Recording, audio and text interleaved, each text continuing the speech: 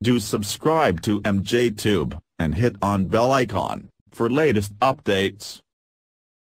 Hey guys, back again, this time with Gmail. In this video I'll show you how to insert your own picture in Gmail background.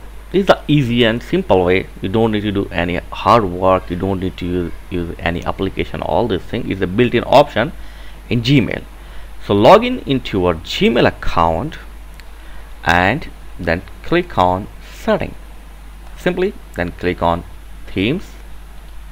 Okay, and now click on my photos. Here click on upload a picture or upload a photo. Click on upload a photo, then select a photo from your computer. Click here and select any picture if you which you want to display or set the theme to Gmail. Select it, open it,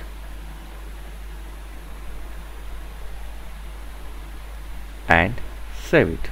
Now the picture is up here, and then save, and boom, that's it, man. It's very easy. Look at that. So now this picture is your Gmail background theme. So like this you can change any picture if you want to your Gmail account. So for any reason you want to get back your original setting or original theme of Gmail, again go to setting, then go to themes, and also you can delete your previous picture if you want. You can select delete option here. Okay, now get back to the original.